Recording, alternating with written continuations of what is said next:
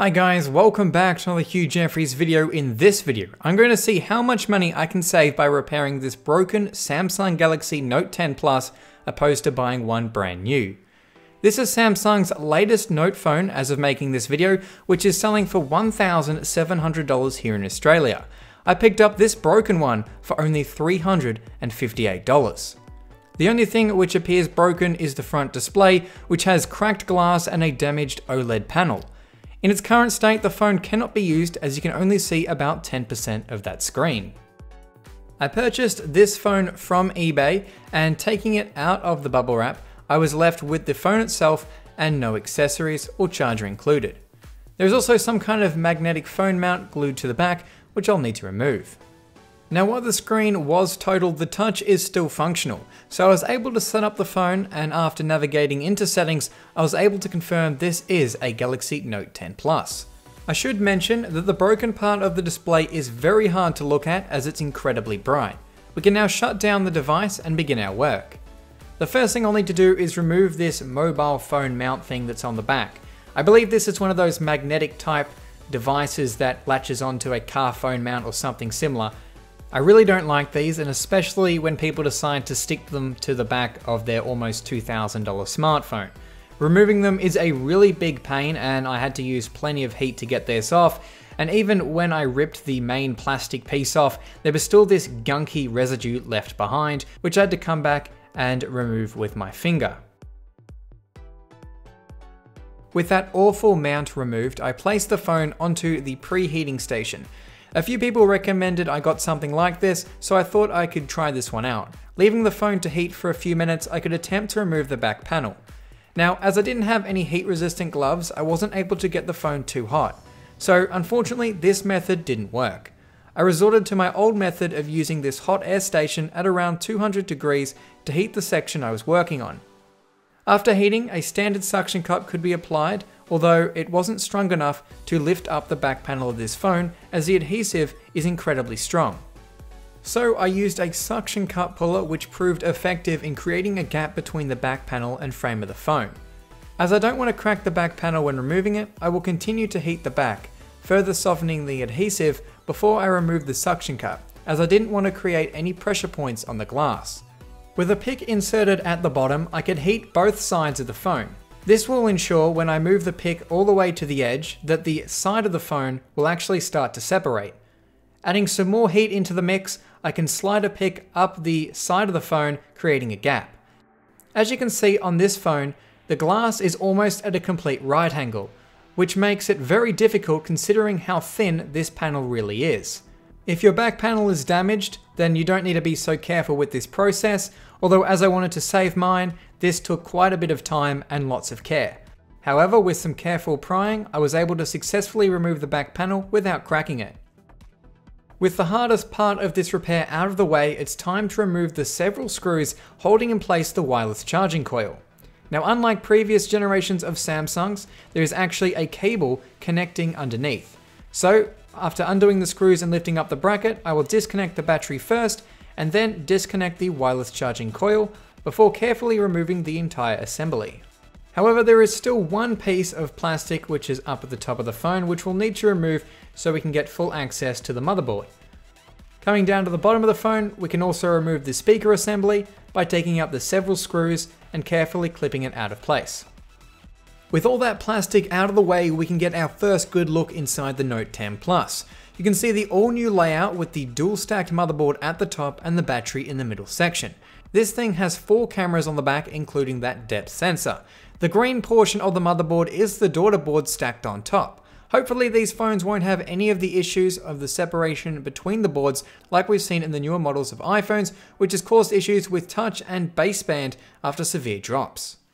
Coming back to the repair though, I'll need to remove that SIM card tray and disconnect the series of flex cables connecting to the motherboard. Removing the front-facing camera, I can simply lift the entire board out of place. There's no screws holding this down like there is in many other generations of Samsungs. We can take a closer look at that board before we put it aside and turn our attention down to the bottom portion of the phone. Removing the connector cables between the two halves, I can unscrew and remove the USB-C connector. I'm happy to report Samsung has reinstated the replaceable USB-C connector, which was previously soldered on the S10 and S10 Plus. The next thing I'll need to take out though is this square vibration motor. The last thing that'll need to come out is this battery, and unlike previous generations, it takes up the whole width of the phone, which makes it much more difficult to remove. I tried some alcohol, however I still couldn't get this battery out, and as I needed to use it again and didn't want to damage it, I placed the phone on this heat pad that we were using before, and sure enough, this heat actually helped soften the adhesive along with that alcohol we applied earlier.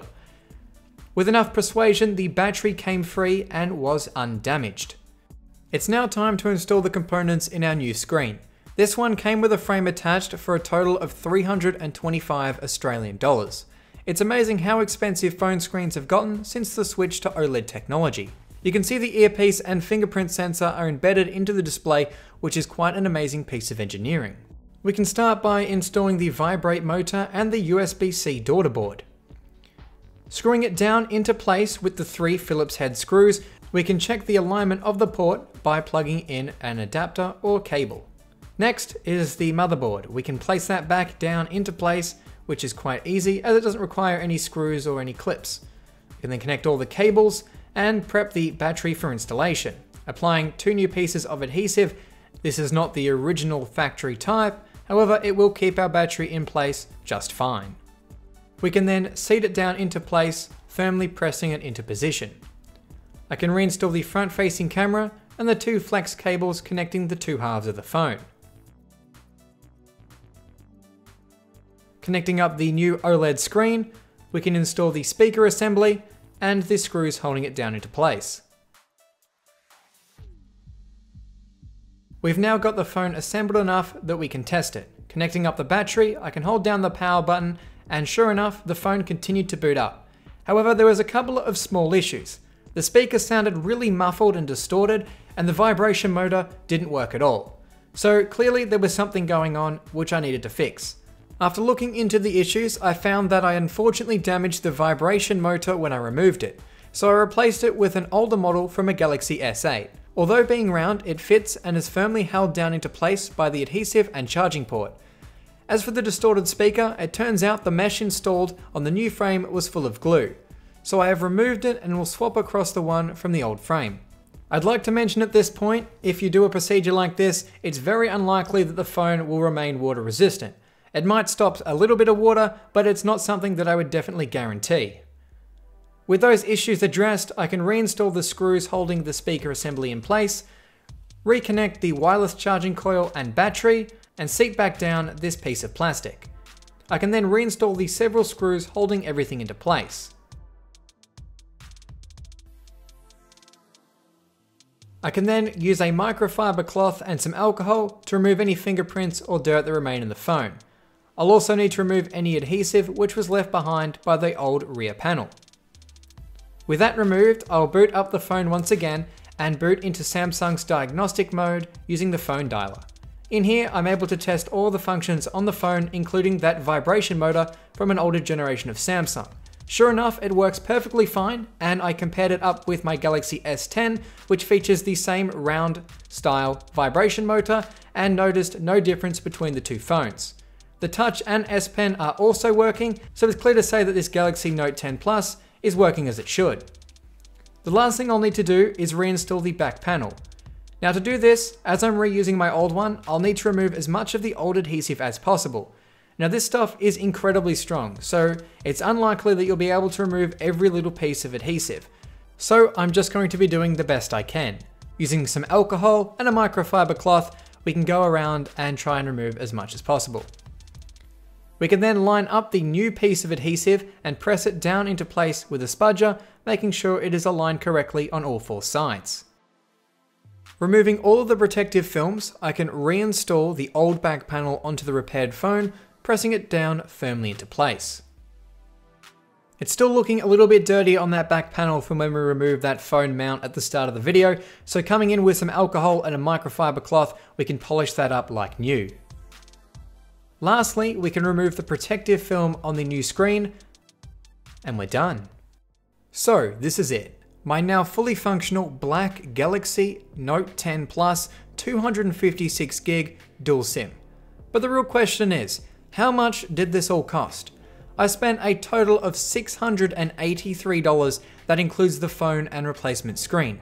That's an incredible saving of $1,017. If you're wondering, Samsung charges $440 for the same screen replacement, which to be honest isn't a bad option if repairing one of these isn't for you. This particular Galaxy Note 10 runs Android 9 and One UI version 1.5. Given it's running such an early version of an update, I believe that this phone wasn't used very much, as the security patch is from November of 2019. Of course, this being the latest flagship Samsung, it's capable of just about anything you can throw at it. I'm not a huge fan of the hole punch and the lack of the headphone jack, but overall, it's not a bad phone. But what about that vibration motor we changed? Does it work? Well, take a listen. It works just fine, even though it's from an older model of a different size. It is held down with adhesive, the charging port, and the speaker assembly, so it's going nowhere. And on that note, this has been a Hugh Jeffries video. If you like what you saw, hit that subscribe button and consider checking out the phone restoration playlist for more videos just like this one. And if you're looking for some helpful tips or what tools I use to repair devices, be sure to check out my website, link for which is down in the description. That's all for this video, and I'll catch you guys next time.